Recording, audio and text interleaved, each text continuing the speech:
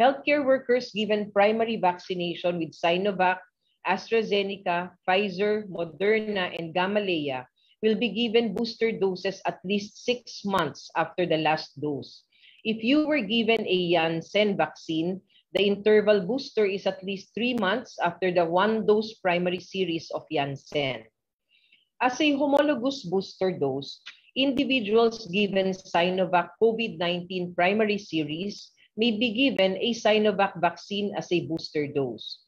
Individuals given AstraZeneca primary series may be given an AstraZeneca vaccine booster dose.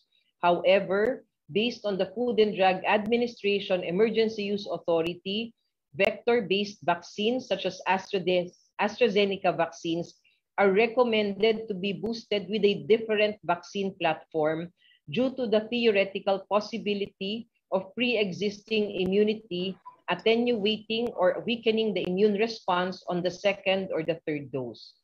Individuals given the Pfizer primary series may be given a Pfizer vaccine booster dose, and individuals given the Moderna primary series may be given a Moderna vaccine booster dose.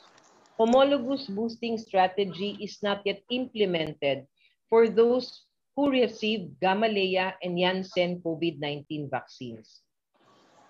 If a heterologous booster dose is preferred, individuals given Sinovac for their primary series may opt to receive AstraZeneca, Pfizer, or Moderna vaccines. Individuals given AstraZeneca for their primary series may opt to receive Pfizer or Moderna.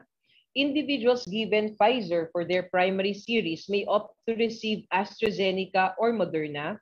Individuals given Moderna for their primary series may opt to receive AstraZeneca or Pfizer.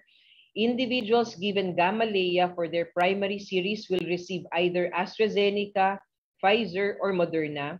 And individuals given Janssen for their primary series will receive either AstraZeneca, Pfizer, or Moderna.